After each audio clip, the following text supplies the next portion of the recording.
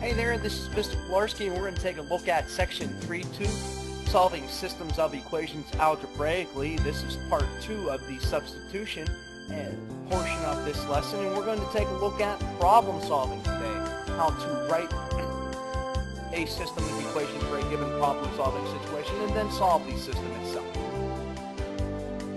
In this example, at Rinaldi's Pizza, a soda and 2 slices of pizza of the day cost $10.25. A soda and 4 slices of pizza of the day cost $18.75. Find the cost of each item. Well, to even do this, you need to be able to identify the variables. And to identify the variables in this problem, we should look at what's being in question, what we don't know the prices of. We do not know the price of a soda. So I'm going to define S as the price of a soda.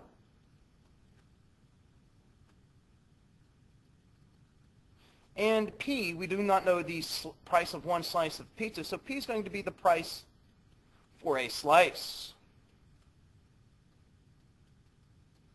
Now, to write these equations, it really comes down to some basic reading skills. At Rinaldi's Pizza, a soda, that means 1 soda, and 2 slices of pizza cost $10.25. That's our first equation right there. That gives us a relationship between 1 soda, 2 slices of pizza, and the total cost. So taking this information here, S being the price of a soda, plus 2 pieces of pizza times the price for 1 piece is going to be equal to $10.25. The next sentence gives us another equation, a soda and 4 slices of pizza costs $18.75. So we can write a second equation, a soda plus 4 slices of pizza is equal to $18.75. As we did in the previous lesson or video on systems of equations, I think it's best that we label them A and B so it's easy to solve them. And the neat thing about this one is that both equations have the variable S having a coefficient of 1. So I'm going to take a slightly different approach than I did in earlier problems or earlier examples. I'm going to take equation A, I'm going to write it out. S plus 2P is equal to $10.25, and I'm going to solve it for S by subtracting 2P from both sides. When we do that, that tells us the price of a soda is equal to the opposite of 2 prices of pizza plus $10.25. And now I'm going to take equation B and I'm going to solve it for S2.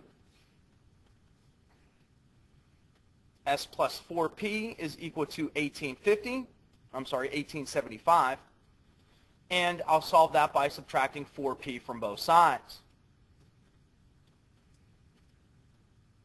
So S is equal to the opposite of 4P plus $18.75. The key thing to see here is that both equations have S is equal to. So S is equal to this and S is equal to this. So what we can do is we can take these sections of the equation that are highlighted and set them equal to each other because they are both equal to S. So that would give us the equation 2P plus 10.25, or the opposite of 2P plus 10.25 is equal to the opposite of 4P plus 18.75. Now we solve this equation. We can solve it by adding 4P to both sides, giving us 2P on the left. The 4P and the minus 4P on the right cancel. And at the same time, we can subtract 10.25 from both sides, which ultimately gives us 8.5 or 850. Continue to solve. We divide each side by 2. And that leaves us with P is equal to $4.25. So the price of a soda is equal to $4.25. We'll need to take this P, put it into one of the original equations, and solve for S. The equation S plus 2P is equal to 10.25 should be easy enough to work with. Equation A. So we'll take equation A, which was S plus 2P is equal to 10.25 replacing the p with 425, giving us s plus 2 times 425 is equal to 1025.